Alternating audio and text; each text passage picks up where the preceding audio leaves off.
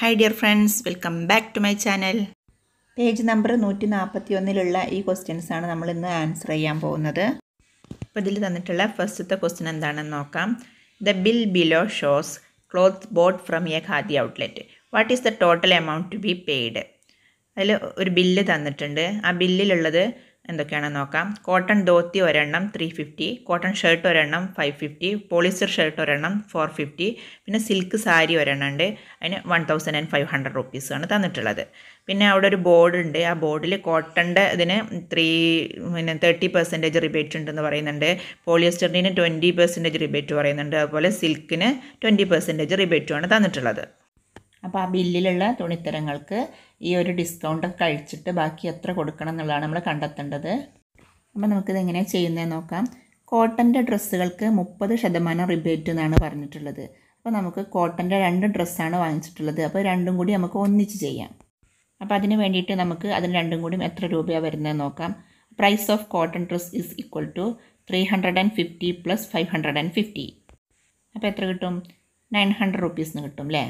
അതുപോലെ റിബേറ്റ് 30% ആണ്. കോട്ടൺ 30% ആണെന്ന് പറഞ്ഞിട്ടുണ്ടല്ലോ. പിന്നെ പ്രൈസ് ആഫ്റ്റർ റിബേറ്റ് 900-ൻ്റെ 30% റിബേറ്റ് എങ്കിൽ നമ്മൾ അതിനെത്രയാണ് കൊടുക്കേണ്ടത്? 900-ൻ്റെ 70% രൂപ നമ്മൾ കൊടുക്കണം അല്ലേ? അപ്പോൾ നമുക്ക് എങ്ങനെ എഴുതാം? 900 × 70 / 100.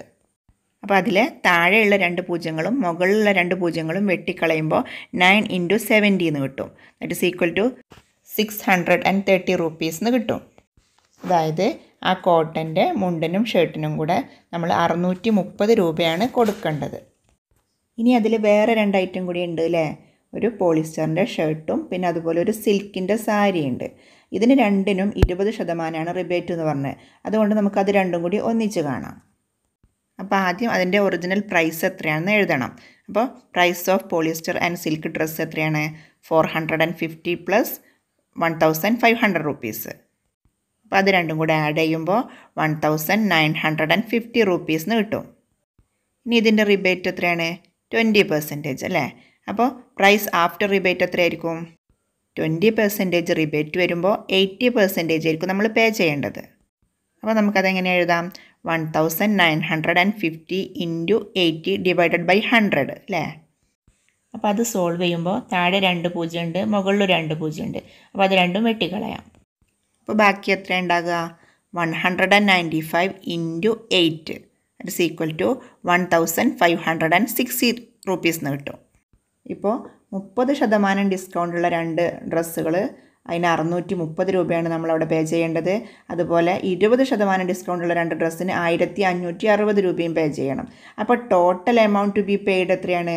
630 + 1560 ദാറ്റ് ഈസ് ഈക്വൽ ടു 2190 റുപ്പീസാണ് നമ്മളവിടെ പേ ചെയ്യേണ്ടത്. അപ്പോൾ ദ ആൻസർ ഈസ് 2190 റുപ്പീസ് എന്ന് കിട്ടും.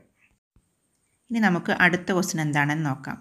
A trader bias an electric fan four $2500. He raises the price by 40% and then offers 15% discount. At what price does he sells it? അതായത് ഒരു കച്ചവടക്കാരൻ 2500 രൂപ കൊടുത്തു വാങ്ങിയ ഫാൻ 40% വില വർദ്ധിപ്പിച്ച് 15% കിഴിവ് കൊടുത്ത് വിൽക്കുന്നു. അത് എത്ര രൂപയ്ക്കാണ് വിൽക്കുന്നത്? അപ്പോൾ നമുക്കിത് എങ്ങനെയാണ് കാണുന്നതെന്ന് നോക്കാം. Buying price of the fan is equal to 2500 rupees. പിന്നെ regular price is equal to, regular price എന്ന് പറയുമ്പോൾ ബൈയിങ് പ്രൈസിൻ്റെ 40% അധിക വിലക്കാണ് വിൽക്കുന്നത് എന്ന് പറയുന്നുണ്ട്. അങ്ങനെ ആകുമ്പോൾ നമ്മൾ 2500-ൻ്റെ 140% കാണേണ്ടത്. അധികമാണല്ലോ, കൂട്ടിയാണല്ലോ കൊടുക്കുന്നത്. അപ്പോൾ 140% കാണണം. അപ്പോൾ എങ്ങനെ എഴുതാം? 2500 × 140 / 100 എന്ന് എഴുതാം. അപ്പോൾ അതിൻ്റെ മേലെയും താഴെയുള്ള 2 പൂജ്യങ്ങൾ വെട്ടിക്കളയുമ്പോൾ 25 × 140 that is equal to 3500 rupees എന്ന് കിട്ടും. അപ്പോൾ ഈ 3500 എന്ന് പറയുന്നത് പരസ്യവിലയാണ്. അതിൽ 15% ഡിസ്കൗണ്ട് കൊടുക്കുന്നുണ്ട്. അപ്പോൾ ഡിസ്കൗണ്ട് ഈസ് ഈക്വൽ ടു 15% എന്ന് എഴുതുക. അതിനുശേഷം സെല്ലിംഗ് പ്രൈസ്. സെല്ലിംഗ് പ്രൈസ് എന്ന് പറയുമ്പോൾ ഈ പരസ്യവിലയിൽ നിന്ന് 15% ഡിസ്കൗണ്ട് കൊടുത്തത്, 15% കുറച്ചിട്ടുള്ള പൈസയാണ് എത്രയാണെന്നുള്ളതാണ് കാണേണ്ടത്. അങ്ങനെ ആകുമ്പോൾ അതിൻ്റെ 85% ആണ് നമ്മൾ കാണേണ്ടത്. അതായത് ഈ റെഗുലർ പ്രൈസിൻ്റെ 15% നമ്മൾ മാറ്റി വെച്ചാൽ ബാക്കി ഉണ്ടാവുക 85% ആണല്ലോ. അപ്പോൾ നമുക്കതെങ്ങനെ എഴുതാം? 3500 ഇൻറ്റു 85 ഡിവൈഡഡ് ബൈ 100 എന്ന് എഴുതാം അല്ലേ. അപ്പോൾ നമ്മളത് സോൾവ് ചെയ്യുമ്പോൾ മേലെയും താഴെയുള്ള 2 പൂജ്യങ്ങൾ വെട്ടിക്കളയാം. അപ്പോൾ ബാക്കി വരുന്നത് 35 ഇൻറ്റു 85. 35നെ 85 കൊണ്ട് മൾട്ടിപ്ലൈ ചെയ്യുമ്പോൾ 2975 റുപ്പീസ് എന്ന് കിട്ടും.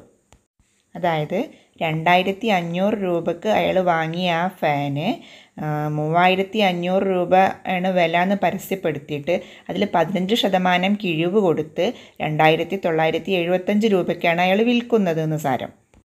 ഇനി ഈ പേജിൽ ബാക്കിയുള്ള ക്വസ്റ്റ്യൻസ് നമുക്ക് അടുത്ത വീഡിയോയിൽ ഡിസ്കസ് ചെയ്യാം. അപ്പോൾ ഇന്നത്തെ എൻ്റെ വീഡിയോ നിങ്ങൾക്ക് എല്ലാവർക്കും ഇഷ്ടപ്പെട്ടിട്ടുണ്ടാകുമെന്ന് വിശ്വസിക്കുന്നു. ഇഷ്ടപ്പെട്ടാൽ ലൈക്ക്, ഷെയർ ആൻഡ് സബ്സ്ക്രൈബ്.